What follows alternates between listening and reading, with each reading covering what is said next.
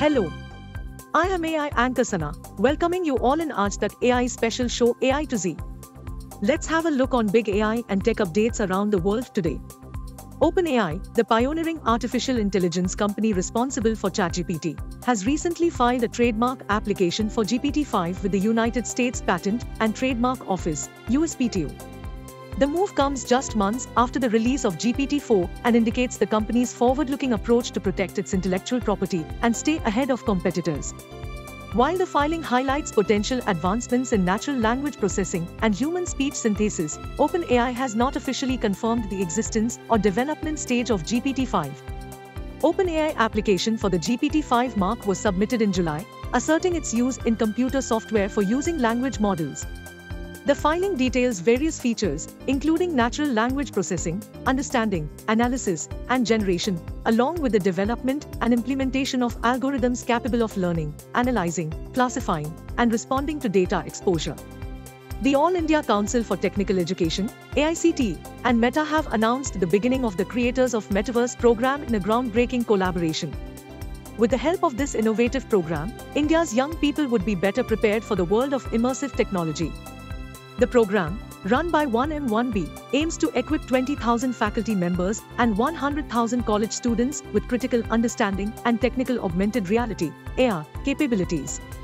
The Meta Spark platform will be used for this learning project. Through this program, students may explore augmented reality (AR) and develop their creative potential. The program includes a 20-hour, 10-day curriculum that is organized in a gamified fashion. In a significant development for India's shipbuilding industry, the prestigious Indian Institute of Science, IISc, and Goa Shipyard Limited, GSL, have joined hands to harness the potential of artificial intelligence, AI, systems in shipbuilding. With an aim to address various challenges and reduce the construction timeframe, the collaboration between IISc and GSL holds the promise of bolstering India's shipbuilding manufacturing capabilities, particularly in the crucial defense sector.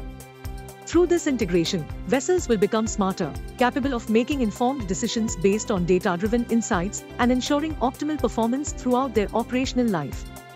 The AI-powered ships will mark a significant milestone in the evolution of maritime technology, fostering safer and more reliable sea voyages. In a bold move that has sent shockwaves through the tech industry, Elon Musk, the visionary entrepreneur and co-founder of OpenAI, has set his sights on dominating the AI domain. Recently, Musk's AI company, xAI, made a strategic acquisition of the domain AI.com, redirecting users away from ChatGPT and positioning xAI as the new center of the AI universe. This development comes in the wake of a series of events, including OpenAI's bid to make AI synonymous with ChatGPT and its efforts to trademark the term GPT-5. Amidst the heated competition in the AI race, it remains uncertain if OpenAI ever owned the AI.com domain in the first place. In a recent development, the Kenyan government has taken a cautious step regarding the WorldCoin project, an innovative cryptocurrency initiative led by Sam Altman, the founder of OpenAI. This move comes after concerns were raised about the potential privacy and security risks associated with the project, particularly its use of iris scanning technology. The Communications Authority of Kenya stated that the decision was prompted by a lack of clarity surrounding the security and storage measures for the iris scans being collected. The government is also expressing uncertainties about the attached cryptocurrency, emphasizing the need for a thorough evaluation of potential risks. That's all for now in AI to Z. Thanks for watching Aaj Tak AI. We will meet next time in next show. Keep watching Aaj Tak AI. Goodbye.